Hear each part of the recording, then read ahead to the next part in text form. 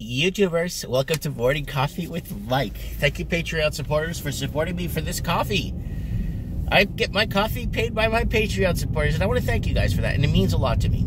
Anyways, they're already playing Christmas music on 3 stations already here. They want to get people all Christmassy, nice and early. Heck, who cares about Halloween? Heck, who cares about Remembrance Day? Who cares about all that stuff?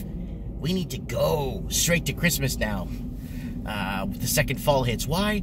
Because our economy, we want to get people motivated and motivate consumer confidence, to get people to buy more and to get to people to spend more, get people to invest more in family gifts and keep the economy going. And yeah, it's really nice. It's almost like Canada. We created 40,000 new jobs last month. All public sector. Woo! Who cares? Nobody cares about more public sector jobs. Anyways, okay, back to scratch. Now, I got a lot of feedback on the video I did last night. Yesterday, I did one video yesterday. I was really slammed yesterday at the shop. Fridays are really busy for me.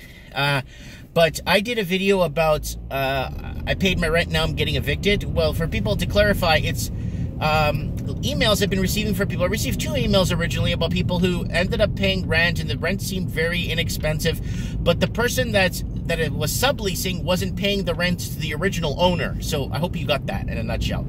So somebody would go out, and this is what, okay, so I got an email from someone in Vancouver.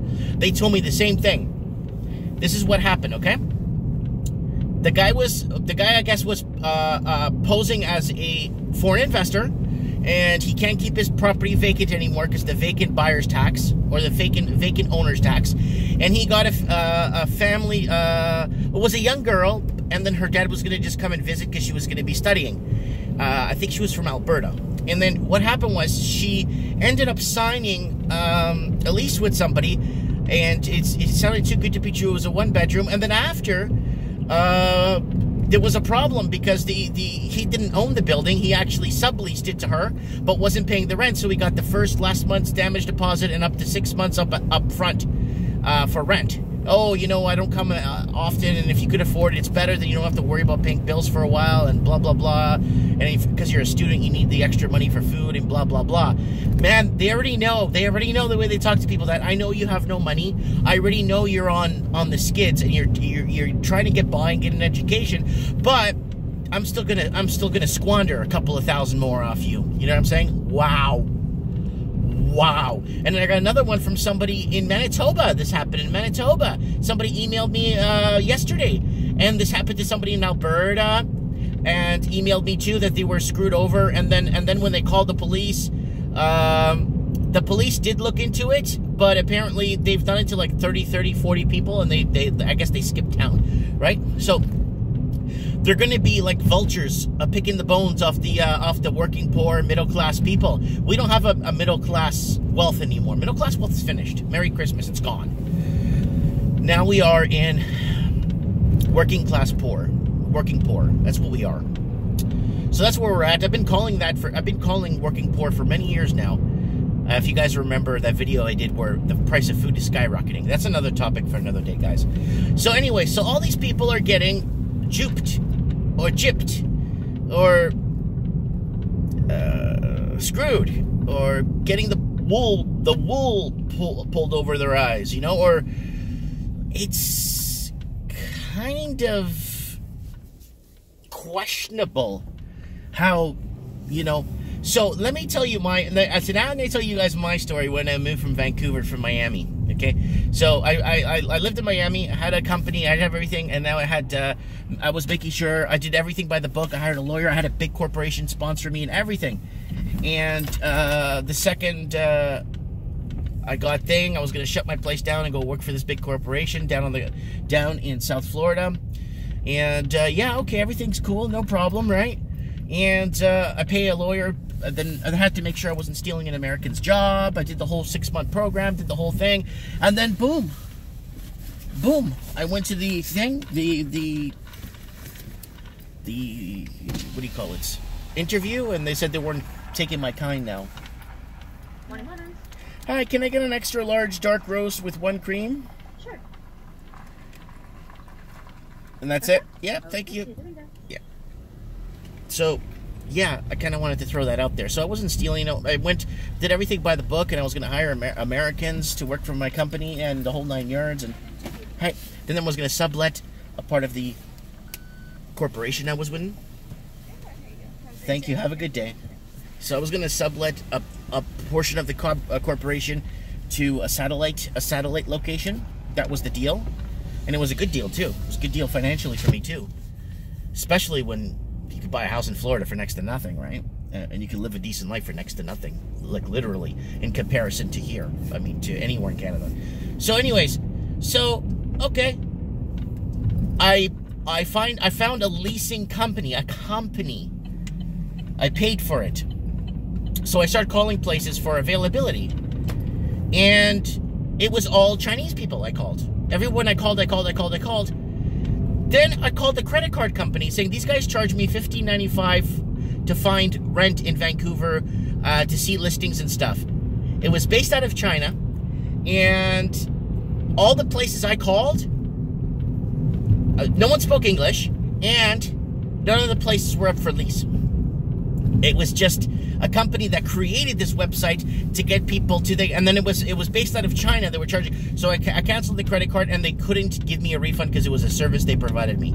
I was so mad. It was like $19.99, and they were charging per month if you didn't cancel it, So they had these little scams going. It's really cute. Taking money from people that don't have it. I love it. Okay, so let's spin things around a bit. Did that, okay. So then I found a legit company, and they go in, take photos of the place and this and that, and they deal with a lot of people immigrating to Vancouver and stuff, and finding them places and blah, blah, blah. So I found that company. I got everything straightened out with them. I paid the first and last month's rent. I paid the damage deposit. I sent them a check. I had everything ready to go. I gave them all the references. I took care of everything for them. No problems, right? I gave them even a void check to take the rent out. Everything was good to go, right? Right.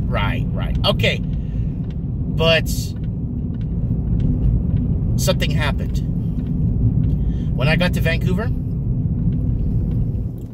we're finding the place, and we were supposed to move in that day. So I had everything ready. I had my car, because I drove up. I took a 5-day trip. I took my time driving across. And I got there, and then I'm waiting to move in. Okay, I'm going to be moving in. He said at noon. I get there, and he's like, he's not moved out. So you're going to have to stay in a hotel for 2 to 3 days. I'm like, but I already paid for my rent, and, well, too bad. He didn't move out, and I'm having a hard time getting him out of the unit. I'm like, okay, you're going to prorate the rent? Just at least, so I can use, are you going to paint the place? Nothing. The guy never painted the place. Anyways, so listen to this. I told him, I said, okay, all right, that's fair enough, whatever. He's like, if you give me a hard time, I'm going to cancel the lease on you, and I'm going to keep your money. Hand to God, on my dad's dead soul, on my dad who passed away 2 months ago. Hand to God, he said that to me. I'm going to keep your first and last month and damage deposit, and all your hand to God, right here. That he said that to me. I'm like, I'm not trying to give you a hard time, dog. I'm just telling you, I'm just trying to get things working here. I paid you for it, and now I'm not getting what and then ever since then, I realized what Vancouver was. It's a big scam job. It's a city of scam jobs. So, it's a city of scam jobs. So, yeah, I wanted to throw that out there. I wanted to throw that out there, guys, because I was pretty mad at that. I'm still mad at that. He was going to take almost $3,000, maybe $4,000 off me. Because he basically has the power to, and he knows the police won't do nothing. If I call it in, the police will say that's your problem, and if you become homeless, that's your problem too.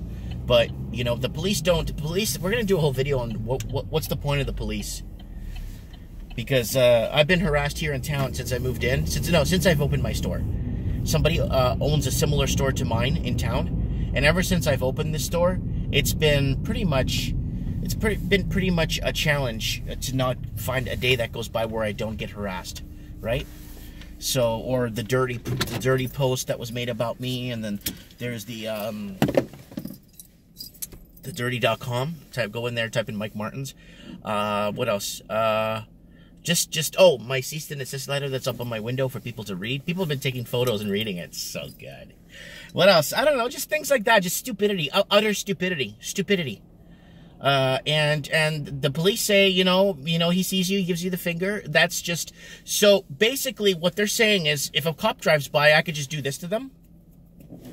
Because somebody in town could do that to me every time they see me, and do it to my wife. But they say that's just forming an opinion, and flipping the bird is not illegal. But when you get it every time you see this guy, it's like, how does it work? Like, so can I do this to the police when I see them drive by? I go like this every time. Maybe, and then when they stop and they go like, "What's your problem?" I'll be like, "Oh no, I'm just saying that." You know, there's a guy in town that's been doing it to me for 3 years now. Is there anything, this is a nice thing to do. Anyways, here's the merit harassment series. Check it out, guys. So you can see what I've been going through. It's a long series. It's really good. Watch it to the end. There's like 20 episodes. It's really good. Watch it. Here's the merit harassment series. Thanks for watching, guys. Don't forget to hit the subscribe button.